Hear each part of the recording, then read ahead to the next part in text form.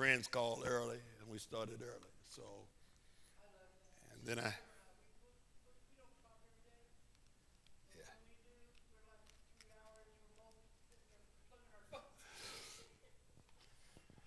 yeah, I don't. Okay, we're going to look uh, at this kingdom of God in this present world. And I was telling one of my friends this morning, the key to all of this is realizing that, number one, God is trying to renew something inside of you and not outside of you first. Okay? The Bible talks about the new man, which is the inner man. And understanding what he's doing, understanding that there's a certain character that Jesus has. It's different than ours. So we're going to talk about this, what we call the Beatitudes. I'm not going to get in all of them, but I think in Matthew chapter 5, again in verse 13, where it says, ye are the salt of the earth, but if the salt have lost his Savior, wherewith shall it be salted? It is therefore good for nothing, but to be cast out and to be trodden under foot of men. One of the things that would make sense to us if we knew this setting and understand that in the olden days, in the Roman days, when salt was no good, they paved the roads with it. So that's why it said, when it lost its Savior, lost its saltiness, it's good for nothing but to be trodden under the foot of men. 14 says, ye are the light of the world. A city that is set on a hill cannot be hid. Now, we look into the Beatitudes. We'll look at it kind of quickly. Chapter 5 of Matthew. One of the things that he does, so I've labeled this chapter as being the constitution of the kingdom. Because basically, one of the things it says is that blessed. I mean, you know what blessed means? There you go. So you're going to be happy in the kingdom. You can't be blessed and unhappy, because that's oxymoron. If you say I'm blessed, it means I'm happy. So, first of all, he says, happy are the poor in spirit. So there's the kingdom of God. He's talking to people, you know, that had got satisfied but wasn't full. But if you become poor, you'll want more. And so he's looking for people that's hungry for him. Blessed are they that mourn, for they shall be comforted. Blessed are the meek, for they shall inherit the earth. And many times we think the meek is the weak, but it's not. Really, a meek person is one who knows how to give a good answer in a bad situation. That's a meek person. Knows how to put the fire out without causing more damage. Blessed are they which do hunger and thirst after righteousness, for they shall be filled. You can thirst after a lot of things, but blessed are they that thirst and hungers after righteousness. Why is that important? I asked a guy today, because he's trying to go all off the reservation on me. I said, how can a person get right with God except they believe? Because faith is imputed, is what imputes righteousness to us. So without faith, it's impossible to please God. So without faith, it's impossible to have the righteousness of God. So he says that you hunger for that righteousness. Really, in essence, he's saying, really, you should desire faith, because faith is what causes righteousness to work in your life. Blessed are the merciful, they shall obtain mercy. Blessed are the pure in heart, for they shall see God. He ain't just talking about sometimes we like saying those old songs, one of these days I'm going to see God. But he's not really talking about seeing eye to eye. He's talking about perceiving God. If my heart is pure, I will get a perception of God. I'm going to see things as God sees them. That's what he's talking about, not, lights in the corner of the room. He's not talking about that. When he say see, taste and see, he ain't talking about looking through your eyes because you can't see an invisible spirit. But taste and perceive that God is good. And so perception is what he's talking about in that setting. Blessed are the peacemakers, for they shall be called the children of God. Peacemakers, not hell raisers. Blessed are the peacemakers. Blessed are they which are persecuted for righteousness' sake, for theirs is the kingdom of heaven. And we can go on and on and on and on. And he finally gets down to ye are the salt of the earth. What does that mean? Being the salt of the earth, what does that entail? What does that really mean? Because I know what salt does. I know what salt is. And I don't think there's probably anything that's more stronger in seasoning than salt. And one thing you never want to do, it's one of the hardest things you'll ever get undone, is what you put too much salt in. You can water it down and water it down and water it down, and it's still too salty. Once it gets too salty, it's too salty. And then there are things that you can put salt on and don't seem to work on it. Like potatoes. Can't get enough salt on it. Seems like the more you put salt on it, that bite was good, but the next bite, you got to put a little bit more on it. So when we talk about being the salt of the earth, we're talking about influence. We're talking about flavor. One of the things I think that we miss is being Christian, because we came into the church and what they told us is that we need to separate from anything that we might be able to influence.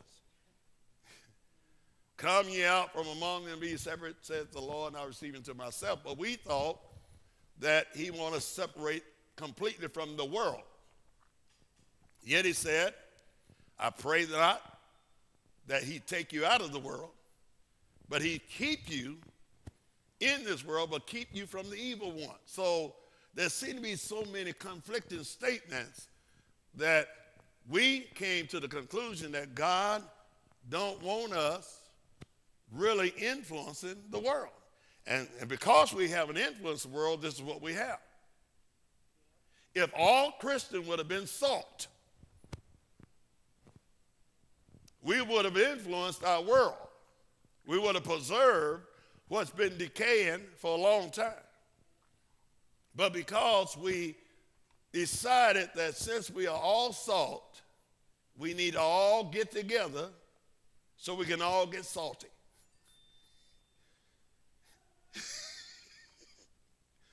You'll have more fights with Christians than you will with the world. Because salt don't work against salt. And we're trying to outsalt each other. Huh? And the salt ain't for Christians. I don't need to give you more salt. You are salt. And the only thing I need to find out where salt is needed. You don't need it. But instead, we cluster ourselves together, all these salt shakers together, trying to shake salt on each other, and all we've got is more salty. That's why we got salty attitudes.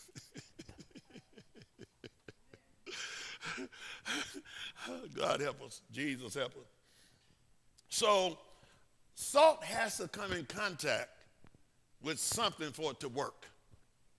Salt by itself doesn't do anything for anybody.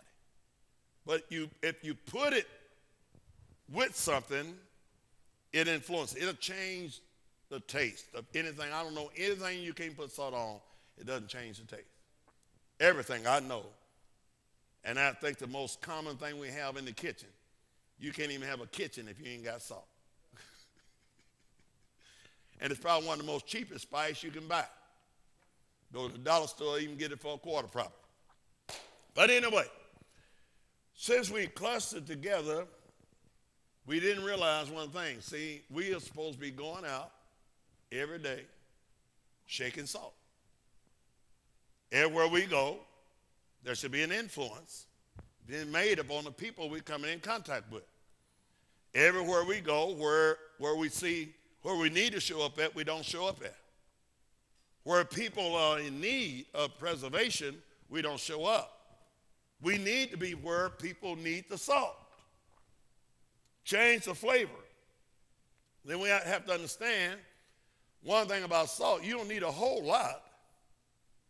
You just need a little bit. Because a little bit goes a long way. And think about if every Christian, and I'm not just talking about, matter of fact, that word, and you are the salt, is a plurality of yous. It's not just one. So it's not just me being salt, but what Jesus intended to do was make a community of salt shakers. Every person he called will become salt. That means every person that's in the church will influence somebody else that's not. That means that every person in the church would have some kind of influence on somebody. And if every Christian changed or influenced somebody, our whole world could change. Do you know 1 grain of corn by itself can produce almost 1,000 grains? Just one planet. What happens if you plant what that one seed planted? 1,000 grains. In about a 3-year time, you'd have enough corn to feed the world. In 3 years' time, just from 1 grain. What would happen if one Christian just found one other person that they could influence? And that person found someone that they could influence. And what you would get is an astronomical amount of people being influenced by Christ. And so we could change the outcome. I hear people always marching about the ills of our society. We always talking about what's wrong with our society, but we haven't used what's right yet. We're steady trying to create more laws, hoping that the laws is going to change the heart of man, and it won't. So we can sit back and complain, man, they're killing people. I know that. They can't do nothing else but that because that's all they know. But I know better and you know better. Some of us has got to get the salt out the shaker and become a community under God. You are the light of the world, a city that sets up on a hill. Neither do people light a lamp, put it on a bowl, put it on a bushel. Instead, they put it on a stand so that it can be seen. Now, one of the things that we need to realize, it's not performance he's talking about. But we're not trying to have the light that's in us. Ye are the light. Why are you the light? Because he is the light. The light at every man's path.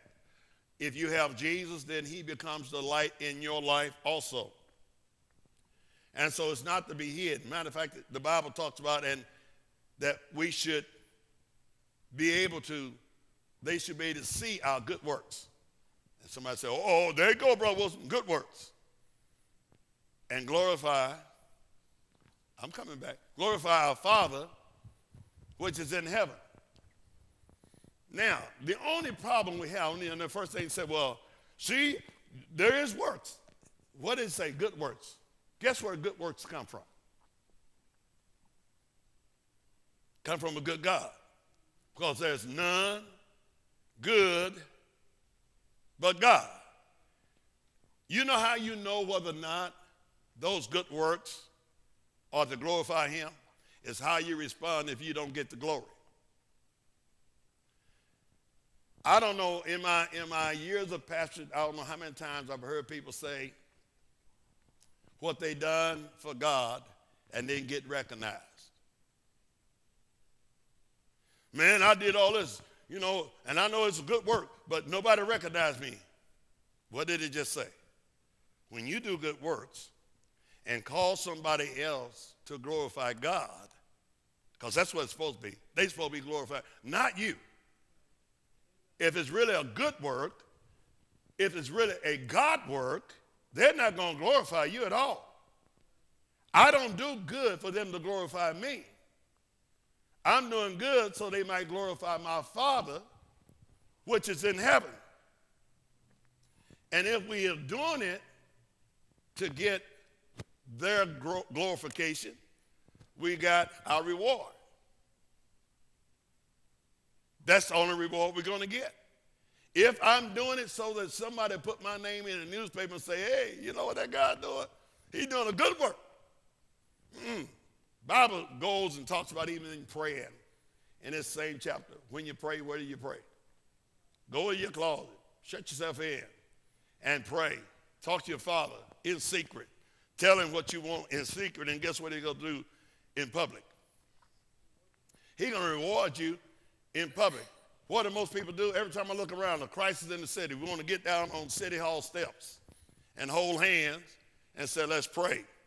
That ain't what he said.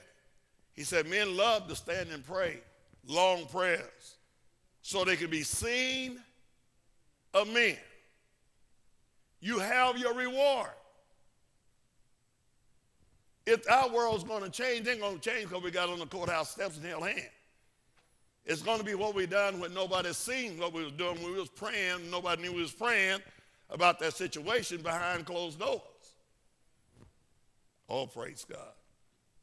So, many times, most people feel, I don't know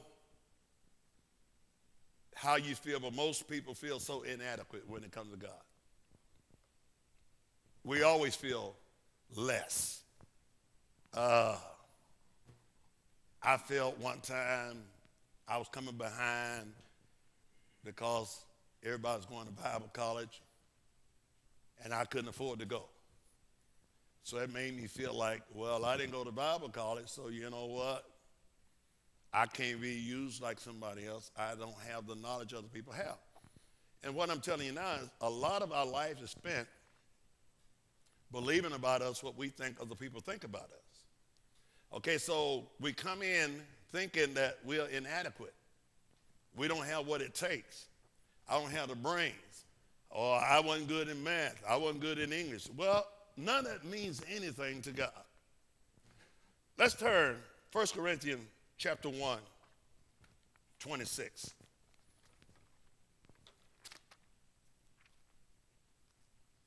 I quit beating myself up a long time ago and started thanking God. No, 1 Corinthians chapter 1, verse 26.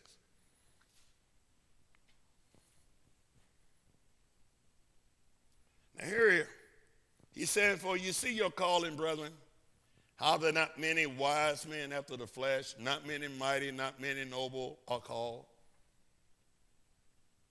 And sometimes we can feel so intimidated by those that have everything and we seem to have nothing.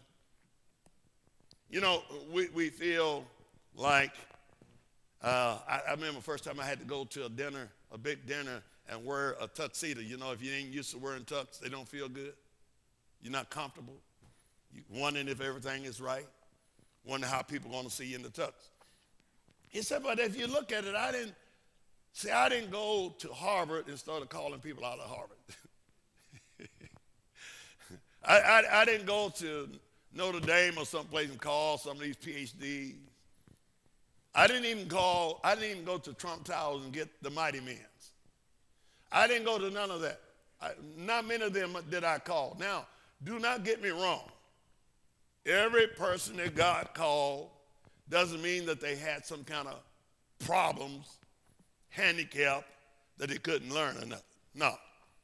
But what he's saying that I didn't go purposely to go get these guys that had everything going for themselves, because if I would have, they just thought, well, you know, it's all about me. You know who God uses the best? It's those who think they got nothing to give, because now they got to receive everything from him. And that's the best feeling you can ever get, to know that I don't have anything. I'm not the smartest. I'm not the brightest. I might not even be the best looking, but God chose me. he chose me. Not because I was mighty, not because I was wise, but he chose me. Listen to him. He said, but God has chosen the foolish things of the world to confound the wise.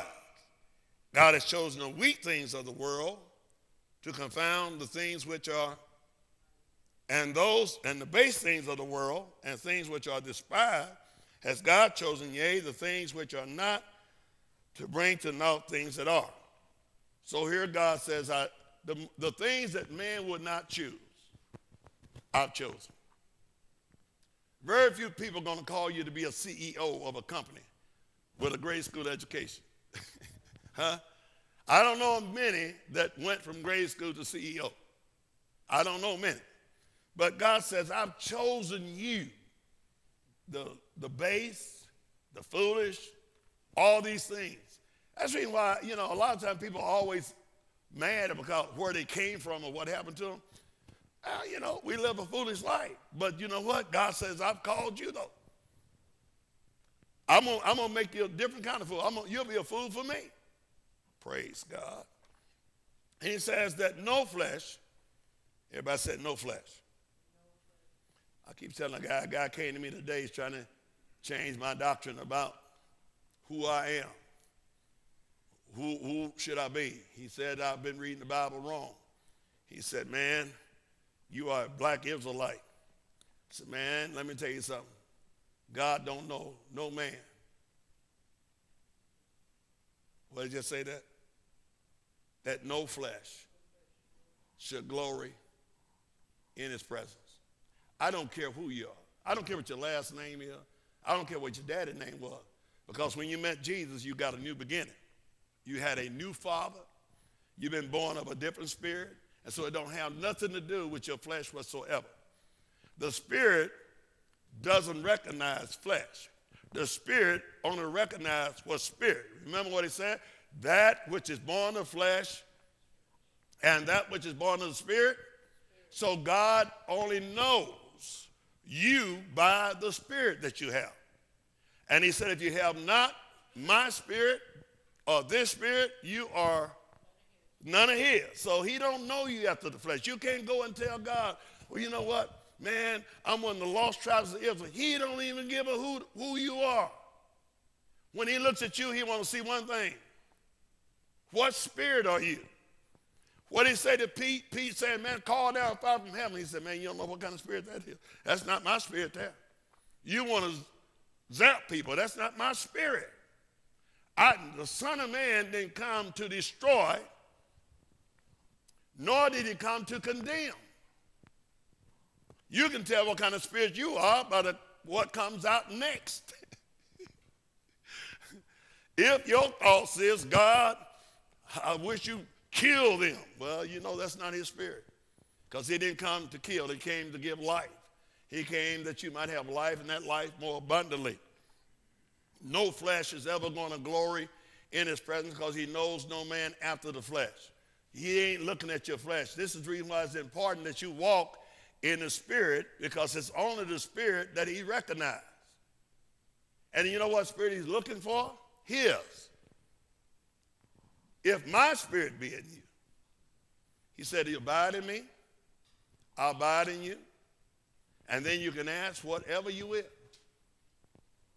But I must get his spirit in me. God recognizes that in you. That is your identification mark. That's the only thing God is looking for.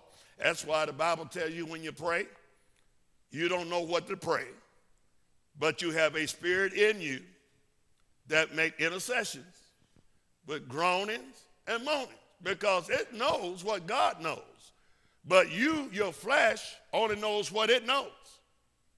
How many times have we prayed about something fleshly and didn't get an answer? Because really, God knows that's not my problem. My real problem is not my flesh. My real problem is, am I connected to the real spirit of life? That's the thing God is looking for. But of him are ye in Christ Jesus, who of God is made unto us. And this is the reason why he called not the mighty. Listen to it. You made unto us wisdom. Everybody said wisdom. Okay, now, what wisdom are you looking for? Are you looking for the wisdom of the world or the wisdom of God? Most of the time, we want to get wise in the world. We want to get a lot of wisdom because the Bible even said the children of this world is wiser than us. But they're only wiser in their world. But Jesus said, here, I'm going to give you my wisdom. The wisdom he's given us is what created the world. Different kind of wisdom. The wisdom he gives you doesn't come from below. It cometh down from above. It's pure. It's not sensual. In other words, it doesn't work by five senses. Praise God. But of him who of God is made unto us wisdom, righteousness, sanctification, and redemption. He's made us wisdom, righteousness, sanctification, and redemption, that according as it's written, he that glorieth, let him glory where? In the Lord.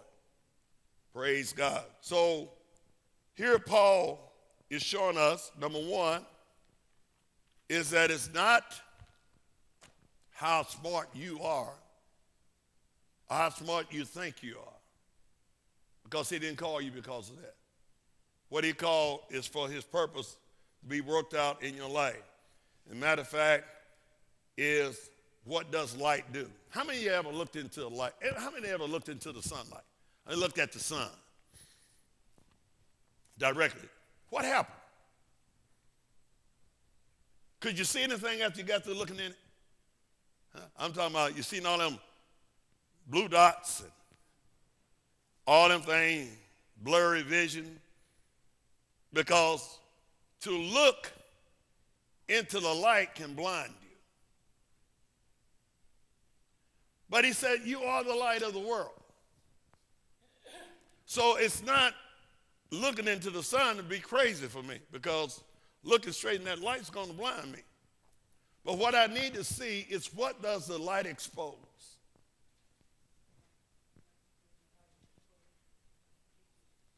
Yeah, light exposes. When I bring light into a situation, it exposes things. Situations. You know, you're going to, like, I just had a friend whose son died. Now, I can come in here all emotional and toe up. He's already toe up. I need to bring some light. I need to expose some kind of peace to this guy. See, so when we come, our light is not to blind people, but it's to expose things. Not judgmental. I'm not talking about coming in, oh man, the light came on, boy, did you, oh man, their life is, no, it's not about their life. It's in the mess. I want to expose the peace of God to them. I'm coming in and bringing peace where there's chaos. Whatever their need is, that light exposes that, so you know how to minister to people. So it illuminates the world around us, the light of the sun. I don't look into the sun. I look at what the light is showing me. I look at what the sun illuminates around me. It allows me to see the trees and all that. That's because of the light that the sun is shining. It illuminates everything. It's like now, you can't turn on darkness. But you can turn on light. Matter of fact, you can't even create darkness. Because darkness is only the absence of light. So where there is no light, there's darkness. That's just like hot and cold. You can't turn on cold. That's why they measure degrees. They don't measure degrees. They measure degrees by the absence of heat.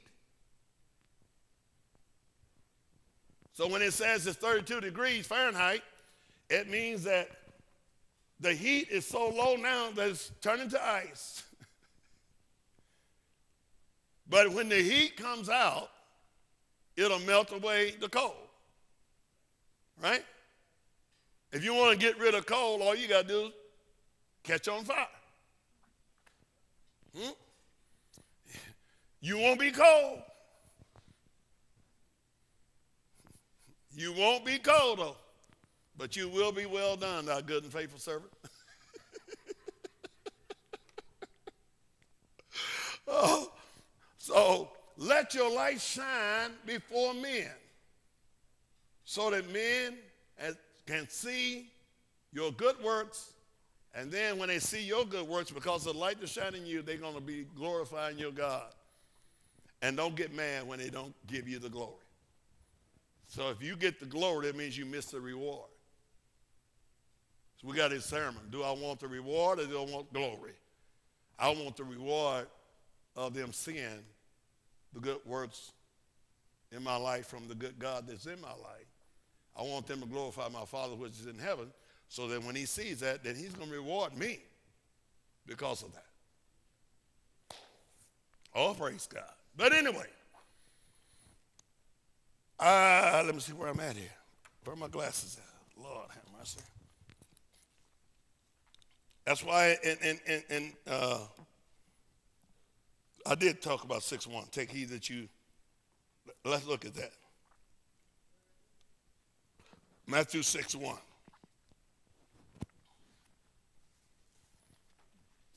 He says a lot of things in these Beatitudes. Sometimes I think we forgot what he said. 6:1, take heed, do not your alms before men to be seen of them, otherwise you have no reward of your Father which is in heaven. You know, I'm sure if you've been around church a long time, they have had church services where I've been in conventions and things like that, and they say, we're going to take up all, who got $100? All stand up. I never liked that. That's wrong. You know why? Whoever gives $100 like that done got the reward. Everybody's seen you. Huh? Yeah. I never, ever, I didn't care how much I was giving, you're not going to see me stand up when they say, and I'm going to give probably $100 they're asking for, but I'm not going to stand up because that's not right. Because number one, what are you doing to the person who came there? What about the lady with the 2 mites? How do you think she's feeling? She can't give $100. What do you think she's thinking while she's sitting here feeling small because of the little bit she's going to give? Ain't going to match the big $100 everybody else giving. Everybody's seeing you dance up there. I was in a conference one time where he's doing that, raising money. And there was a little lady on the front row, homeless, jobless, had an old raggedy station wagon. But she was at that conference. She just made it on the prayer and fumes. And I never forget the guy got up and preached about faith. Faith. How sometimes you got to give when you don't have it. And sometimes if you'll give it, then God will meet you on the other end and make it right. I never forget that I had one of the most hilarious times because they raised a lot of money. If I had said we need at least $32,000 more. This lady says, anybody out there? Somebody out there got it. Somebody got it. I know they got it because God showed me. So this woman raised her hand and wrote him a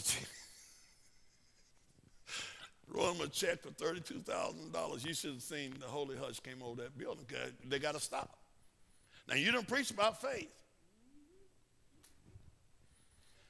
She said, I don't have it now, but I believe by faith that by the time you put it in the bank, I'm going to have it.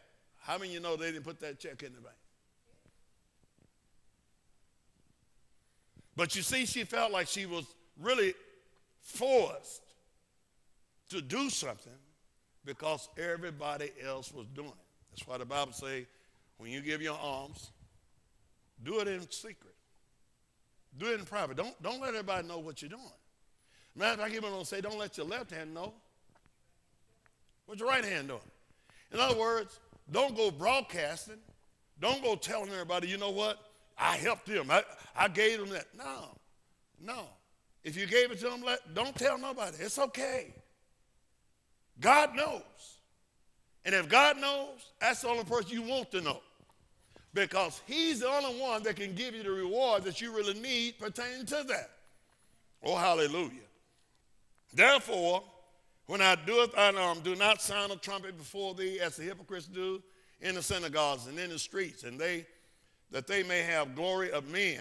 Verily I say unto you, they have their reward.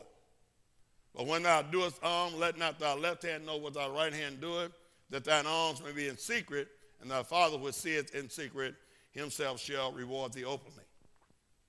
You can help people, but don't help people so that people can reward you with their praise. We do it because of the love of God. When thou prayest, here we go, thou shalt not be as the hypocrites are, for they love to pray standing in the synagogue and in the corners of the streets, that they may be seen of men. Verily I say unto you, they have their reward. But thou, when thou prayest, enter into thy closet. When thou hast shut the door, pray to the Father which is in secret. Thy Father which seeth thee in secret shall reward thee openly. When you pray, use not vain repetition, as the heathens do, for they think that they shall be heard for their much speaking. You know, over the years we always said, man, you need to pray a long time. But, you know, basically, we don't have long times of prayer. But prayer is not a long time thing. See, prayer really is a lifestyle. Prayer is not waiting for the right moment to do it. We pray always. How do I pray always? You know how I pray always? Trying to stay in the Spirit of God. Because that's really what prayer is. It's communication with God and you. That's real prayer.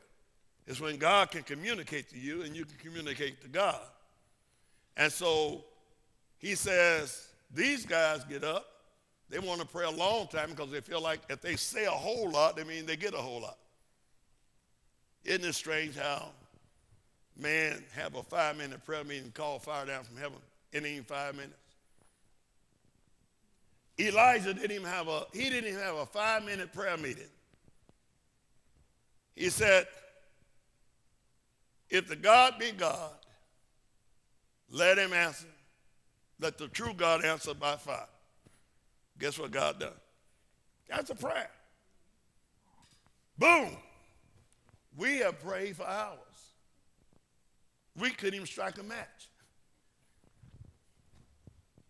Much praying, much saying, very little results from what we done or said. I don't know, we had prayer meetings that lasted all night. I can't tell you today that we got any results from any of those. Only thing I think we got was tired and sleepy. I remember the first time I tried to have one because they told me, man, you need to have all-night prayer meeting. Well, we did. Most people had the rug burns on their forehead because most of them went to sleep in the pew. They laid before the Lord. We could have did that at home. So we laid before the Lord. We was all there all night. Nothing really happened. We went on that fast, stayed in church all night. Nothing happened. Because we think we can orchestrate God without praying, but what we don't understand, he's already prayed for you. If we can just get in the Spirit, he's orchestrating everything you need. You don't know what you have need of. But guess who do? The Holy Ghost in you knows what you have need before, not after you ask. Even before you ask, before you showed up to meet him in prayer, he already knows what you have need of. If I allow myself to shut down so I can hear what God is telling me, there's a lot of things he will tell me that I could do or have, get my needs met. But if I don't, if I'm telling God what I think my need is, but he's trying to give me the answer, see, there's a conflict here. He's trying to show me what I really need, and I'm trying to get what I think I need. Conflict. How many times have we wrestled with God in conflicting situations where we prayed to God, Lord, meet my need. And when he did, he didn't meet it like we wanted to, so what we do? That can't be God. So now we're wrestling with God. We don't know how to meet our own needs, but he does. He may take you down an avenue you don't want to go down, but that's God. He needs to show us who is the real boss, not us. It's him. So he said, when you pray, don't use vain repetition. I used to pray with a mother of the church when I first came into church. You know what? I could lip sync her prayers every morning because I heard it so many times. She said the same thing every day, like as if she was stuck in that same place every day. So she would say the same thing every day, every morning. He said, don't use vain repetition. And that's going back and forth over and over again. You say, well, is it okay if I pray about the same thing? It's okay, but you cannot get stuck in vain repetition. He's a God. You hear from God, yes. Or you're going to hear God say nothing. If he says nothing, guess what nothing means? It means no. If you didn't hear God say something, then he didn't say nothing. Many times I've heard people say, well, I asked God, and God, I didn't get no answer. Well, you did get an answer. No answer is a no answer. Whatever you was asking him wasn't what he had on the agenda in the first place. So don't keep bothering God with giving you an answer that he ain't giving. If he ain't giving an answer, that means that it's no answer. No. I can tell you all kind of stories about that. Because when he didn't answer, I thought he wanted me. When he didn't give me an answer, I thought I could answer it for him.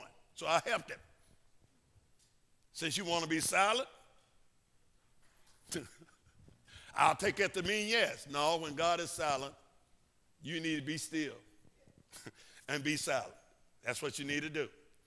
Amen. Like I tell you about Elijah. He had a raven feeding him every day, twice a day. And one day, it dried up. The raven quit coming. What do? You ain't heard from God. He ain't said nothing. What do? Pack up? No. Because the last word you got from God, he said, go to the brook.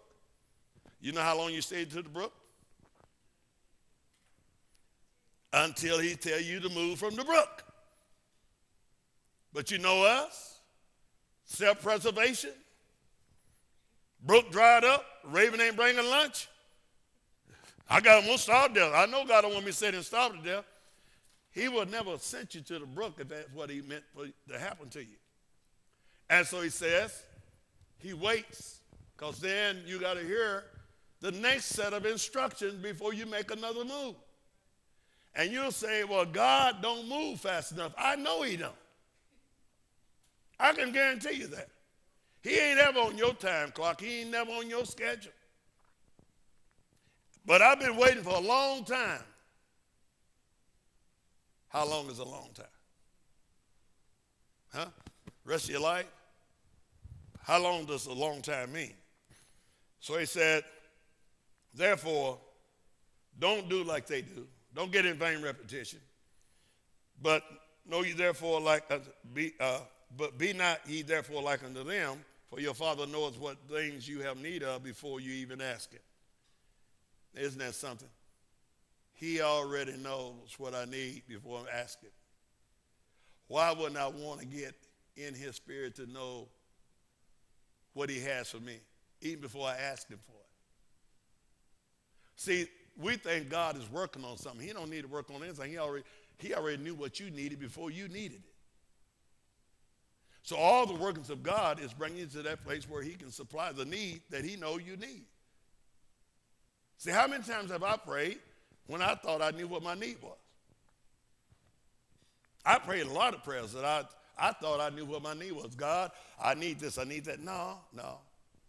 I needed to find peace in him before I find anything else, because I was telling one of my brothers this week, until you find peace, you can't even find power. There's nothing that weakens us more than unrest, chaos. It drains you spiritually, physically, and mentally. It takes away all your strength. It takes away all your power.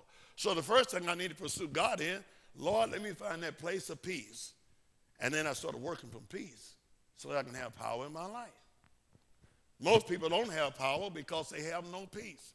Jesus showed you he's the Prince of Peace. He come, even a stormy sea can't stop him. He doesn't lose his peace because there's a storm. He keeps sleeping in the midst of a storm. Why? He's the Prince of Peace. What happens when we have a storm?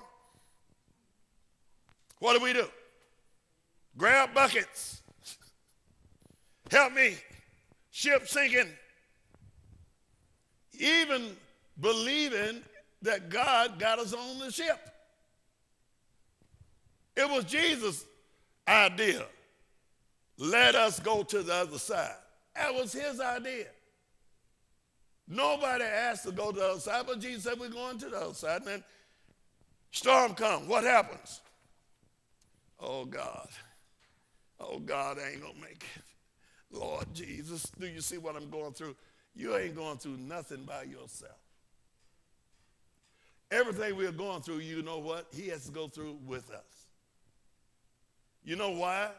Because he never leaves you nor forsake you. So if you're going through, guess who's going through with you? You never go through anything by yourself. That's what we need to realize. God is not going to desert you when you need him most. What kind of God would he be? When I need him most, he gone. What kind of love would that be? You know, I got kids. Right now, if my kids was in need and I wouldn't help them, what kind of dad would I be? Sister Brooke, I'm going to do whatever I can to help my kids. Why? And he tells me, if I'm evil, know how to do good things or give good things to my kids,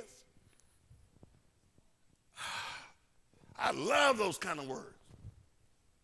Because I look at myself and I think, boy, you know, I want to be a good dad.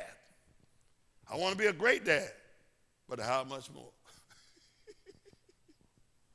How much more so God wants to be that good to me? More than I am good, as good as I want to be to my kids, he wants to be even much more to me.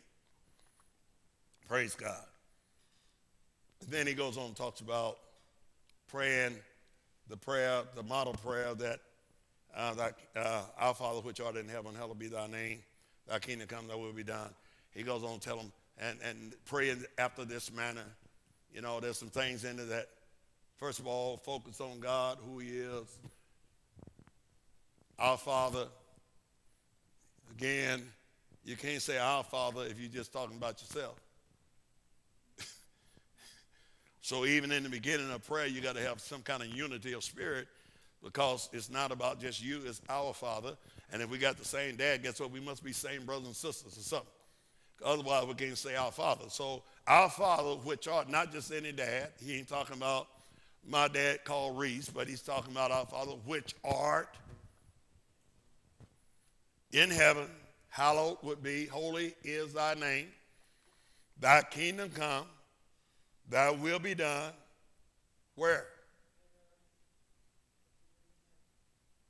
So the whole key to all this was bringing heaven down to earth.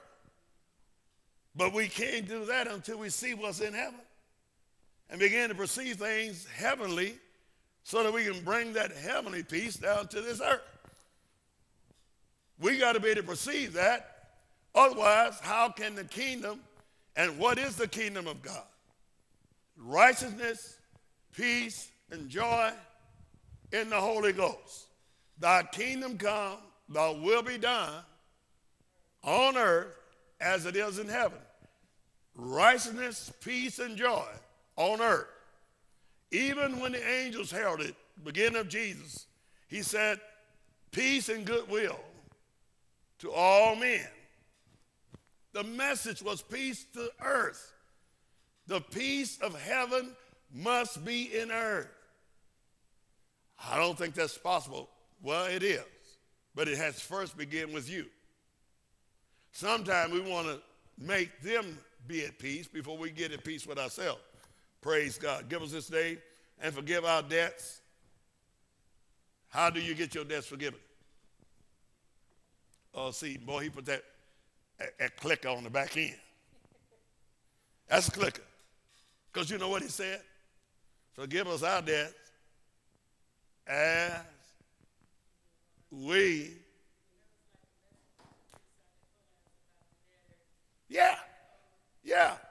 See, what we fail to realize, you can't get more than you're willing to give in this thing. If you want to see his love, you receive his love, and the reason why you get more of his love because you give it out. Freely you have received. Nothing you got right now you paid for. Not in God. You didn't pay for his peace. You didn't pay for his righteousness. You didn't pay for his joy. You didn't pay. It was all freely given to you. You didn't pay for your forgiveness. Guess who paid for that? His blood paid for your redemption. So nothing you got, you paid for. It was free. And so all he's saying now, you're going to operate in freedom, because when the Son set free, it's free indeed. If I'm going to operate in that freedom and stay free, I got to keep letting that flow through me. Because otherwise, I'm going to have a roadblock in my life. I'm going to have a solid wall that I can't get past because I'm stopping where I stop everybody else. If I can't forgive you, first of all, I lost faith in God because I can't believe he has forgiven me. If I don't believe he's forgiven me, that's going to help me justify my reason why I can't forgive you. Because he said, forgive us our debts as we forgive theirs. So what do I want flowing in my life? What I want to flow in my life is what I give away. Everything I want to flow in my life, I give it away. You know why? The more I give, the more I receive. I give mercy. Guess what mercy does? What did the Bible say? He that judges without mercy, guess what happens? He don't receive none. How many people know that you couldn't live in this world without the mercy of God? We read, without his mercy, we would all be consumed. When you shut up the bowels of mercy to anybody, what you have just done, I hate to use this analogy for you, but you have just become constipated. I'm serious. That's why it says the bowels of mercy, because that's the mercy of God. And if you can't move, you'll die. Hello? It'll kill you. You'll kill yourself. That's why the Bible says, do not ever shut up your bowels of mercy. One thing I was telling the brother today, one thing you need, when you read this Bible, a lot of times we just read, go through. We don't put the dots together like the Syrophoenician woman who came to Jesus. Notice, she's Syrophoenician, meaning that she is definitely heathen. But even a heathen who has the audacity to call upon the mercy of God can obtain it. She said, Jesus, thou son of David. What did he say? She didn't go to church. She wasn't in nobody's church. And you know what? I had this to happen to me. I had a friend. He died now. He's dead now. But he wasn't dead then. Here's a guy, he don't go to church. He done been in church before, I know that. But he didn't go to church. He had a bad experience. He went to one of our churches and they pounced on him. Scared him. So he didn't go back, but he got cancer. He had cancer. He went in the doctor's office, the doctor told him he had cancer. This dude fell on his knees in the doctor's office and said, Lord, please have mercy. Now, this is a true story. You know what happened? He went back to the doctor to get checked out again, and they couldn't find no cancer. Now, that just makes religious people mad. God ain't got no business healing him. I've been living for God all my life. He ain't never healed me. Well, wait a minute. Maybe that's your problem. You've never, ever understood his mercy. Now, if this guy can get mercy, who else? You mean tell me you can't get it? That's why the Bible says when you need help, where do you go? Come to the throne of grace and mercy to do what? Obtain help in your time of need. That's where we go. But you see, you can't call on mercy until you've shown it. You're not going to get any more mercy from God than you've given. What time we got? Okay. I don't have, my clock is down. I can't. I need a battery, but I don't have a double A. You got one? No. Me either. I got one at home. I got a whole bunch of them at home. But so he said, and if you forgive men their trespasses, or lead us not into temptation, but deliver from evil, for thine is the kingdom, the power, and the glory forever, amen. For if you forgive men their trespasses, your heavenly Father will also forgive you. But if you forgive not men their trespasses, neither will your Father forgive yours. I don't know, that's kind of plain to me, but maybe it's not plain as I think it is. Because if we had a world that had forgiveness and lived in forgiveness, was willing to forgive, we wouldn't have as many wars today. But since we don't have wars, since we have wars and people constantly trying to come against and get their vengeance, you know, everybody's trying to get payback, ain't gonna work. It don't work. No. Praise God. So if we look and realize when Jesus came, one of the things he was concerned about, because the things he was doing after that beatitude and all that talk, he's telling, no, I say, you know, if you're angry, you know, it's been said, thou shalt not kill. I'm going to take it a step further because, you know, you can not kill and still kill. Right? He knew it wasn't that you didn't do it. You could do it. I know people say, well, I don't think I'd ever kill anybody. I ain't going to say that because I know my wrong buttons could be pushed. And I almost did that by accident. If it weren't for the grace of God, I'd be in prison right now. But God was good to me. Whew, every time I can see that woman today. God was with me. Scared me. I was going to shoot her square in the head. Gun misfired. She's about as close as Sister Booker. I pulled the trigger, and it didn't fire. So I pulled the hammer back, and by this time, she about at the edge of that table. And my hand slipped off the hammer, and it went off. Pow! And this woman, she had air brakes and turned around in the air and was screaming. And I heard all these little kids said, man, he almost shot her.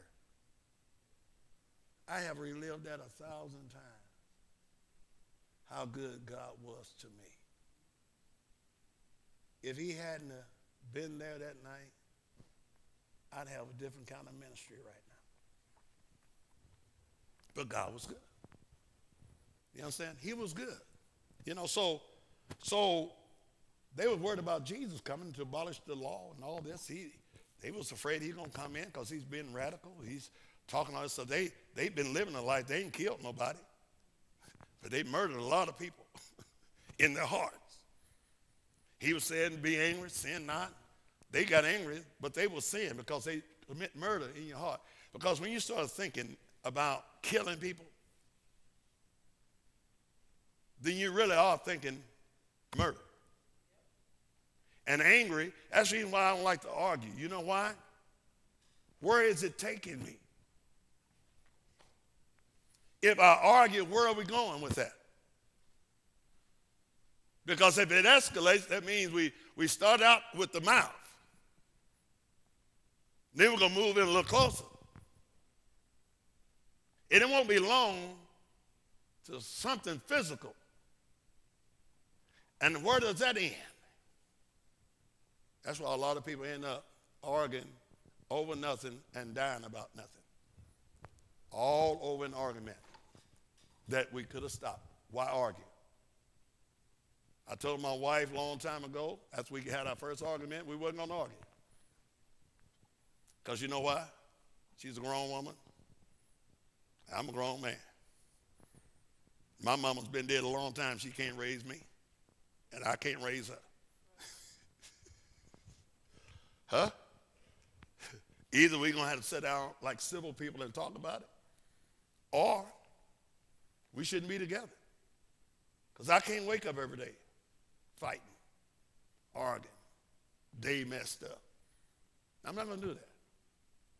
We can discuss anything we want to discuss, but we ain't going to be arguing. I got to let you go. Cursing the statement, anything. Sister Garrison's funeral is visitation 10 o'clock. It'd be at Walker's Church, Main Street. Yeah. Visitation at 10. Funeral's at 11.